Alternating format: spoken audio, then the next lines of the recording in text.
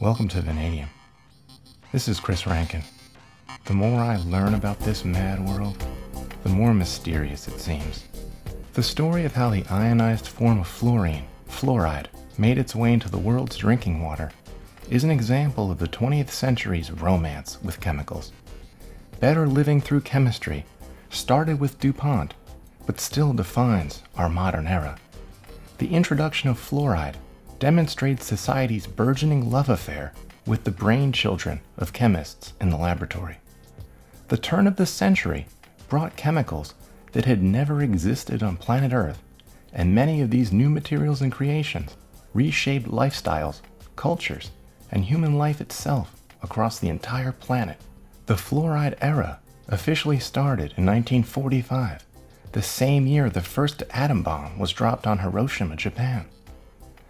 So, just how did a highly toxic chemical element become part of the diet for most Americans and other people across the developed world? Doctors and scientists in the early 1900s were over the moon about the potential of a newly isolated chemical element to put a stop to cavities and tooth decay. They were so confident that they implemented the addition of fluoride to drinking water at massive scale and recommended it to everyone, including pregnant women and infants. So, were they right about fluoride? If this stuff is magic, how does fluoride actually work on the teeth? Other important questions come up. Even if it is good for teeth, is it dangerous to add this directly to the drinking water? Should we be doing this? All very good questions that I'll do my best to answer. So many discoveries start out as puzzles. Fluoride's public health story started in 1901 in Colorado, when dozens of people started showing up with strange dark chocolate brown stains on their teeth. Dentists at the time didn't know what to make of the permanent discolorations, and what made things even stranger is the people who had the brown stains seemed immune to tooth decay. The people in Colorado Springs in 1901, even those with the stains, seemed to have far better dental health than anyone else in the country. Out west at the time, that really stood out. Dentist Dr. Frederick McKay had just arrived to Colorado Springs from the East Coast to open a dental practice. He's the one who started to put together the clues of the mystery. McKay found no mention of the brown-stained teeth in any of the dental literature of the day. The locals blamed the problem on a number of strange factors, including eating too much pork, consuming inferior milk, drinking calcium-rich water, and of course, the devil. They weren't much help to the investigation. His efforts were also impaired by a lack of interest among most area dentists. It's a good thing McKay persevered and managed to put together a small team of people dedicated to identifying the cause. The mystery stains came to be known as Colorado brown stain. He and his team started to figure it out and began to point the finger at a disease called fluorosis, which is caused by high levels of fluorine or fluoride in the body. Fluorine, in the form of the fluoride ion, can be detected in at least a few parts per million in any natural water source on Earth. It's widely distributed throughout the environment, occurring in the air, the soil, the minerals, and the water. In some places, the levels can get much higher due to fluoride minerals in the area. In the ocean, the level is fairly low at about 1 part per million fluoride. This is equivalent to a few milligrams per liter of water. Some areas of Africa and Pakistan have natural water sources with up to 6 parts per million. In Colorado Springs, the levels were measured at almost 14 parts per million. The levels were so high, the excessive fluoride was causing discoloration and other problems in addition to hardening teeth. Further studies by researchers on water samples in areas of Idaho and Arkansas in 1931 confirmed the link between mottled enamel and high water fluoride levels. Discovered by Henri Masson in 1886, fluorine is a corrosive, pale yellow gas. It's highly reactive, participating in chemical reactions with virtually all organic and inorganic substances. As a result, fluorine is usually found in the environment as fluoride compounds. Fluoride is the ion form of fluorine, charged with an electron, reactive, and easily dissolvable in protic solvents like water. Fluorine remained just a laboratory curiosity until 1940, when nuclear energy requirements stimulated commercial production. In industrial settings, fluorine and its compounds are used in producing uranium, plastics, ceramics, pesticides, and pharmaceuticals. The medicinal use of fluoride for the prevention of tooth decay officially began in January 1945, when the community water supplies in Grand Rapids, Michigan were fluoridated to a level of 1 part per million. This practice quickly spread across the country and eventually the world. The types of fluoride added to different water systems include fluorosilicic acid, sodium fluorosilicate, and sodium fluoride. So how does fluoride strengthen the surface of the teeth?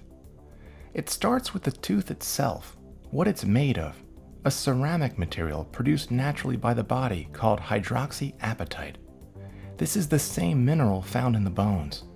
Hydroxyapatite is a hard, strong, but somewhat brittle ceramic composed of crystals of calcium, magnesium, phosphorus, and oxygen. Normally, tooth and bone don't contain any fluorine or fluoride, but the crystal loves the stuff when it's there. Fluoride interacts with hydroxyapatite to form fluoroapatite, which is less susceptible to erosion by acid-producing oral bacteria.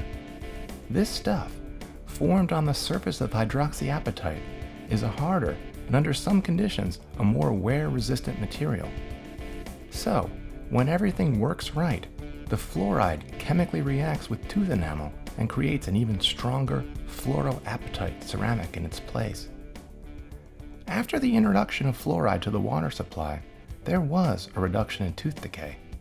The U.S. Centers for Disease Control and Prevention named community water fluoridation one of the 10 great public health achievements of the 20th century.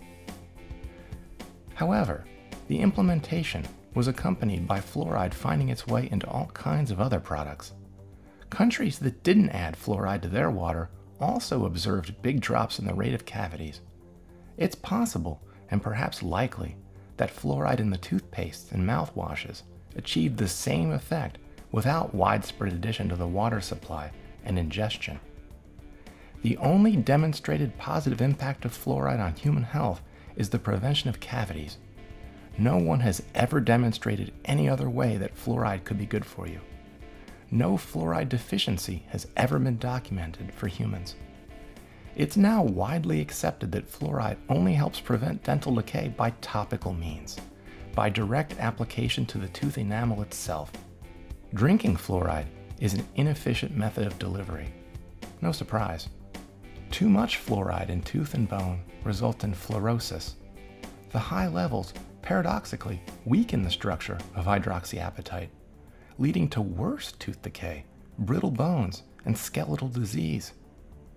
After the U.S. implemented water fluoridation, it gained acceptance by the World Health Organization as an effective oral health intervention. At least 30 other nations instituted similar water policies. However, in recent years, a number of countries including Sweden, the Netherlands, Germany, and Switzerland stopped adding fluoride to their water supplies due to concerns about safety and effectiveness. Around the world, the view of fluoride is changing. Currently, only about 5% of the world's population, around 350 million people in the US, Australia, Malaysia, New Zealand, Singapore, and Ireland, consume artificially fluoridated water globally. The safety concerns about fluoride came as a result of a few well-accepted, large-scale research investigations. In a meta-analysis of 27 studies on fluoride and neurotoxicity, researchers from the School of Public Health at Harvard University and China Medical University in Shenyang found strong indications that fluoride may adversely affect cognitive development in children. Other studies have shown impact of ingested fluoride on the thyroid gland. In a 2005 study, it was found that 47% of children living in a New Delhi neighborhood with an average water fluoride level over 4 ppm showed clinical hypothyroidism attributed to fluoride. It's also a known enzyme disruptor. Fluoride's anti-cavity effect is derived in part from its ability to derange the enzymes of karyogenic bacteria. It interferes by attaching itself to metal ions at an enzyme's active site, the same way it does to calcium in the tooth and bone. This makes me wonder what else fluorine is doing inside the cellular machinery. If you want fluoride filtered out of the water, it's not easy since the atom is so small, but it can be removed by distillation and reverse osmosis. Over the past 2 decades, many communities in Canada, the United States, Australia, and New Zealand have stopped adding fluoride to their water supplies. In Israel, the Minister for Health announced in April 2013 the end of mandatory water fluoridation. The fluoride debate really shows the dynamics of science and power. Until recently, the dominant narrative has been that water fluoridation is absolutely safe and effective, with advocates claiming perfect scientific endorsement and support. In reality, fluoride does strengthen tooth enamel, but the full story is more complicated. There is likely a better way than adding tons of fluorine-based chemicals directly to the drinking water for ingestion. Probably fluoride toothpaste or mouthwash is a better idea. Thank you very much. This was Chris Rankin with Vanadium.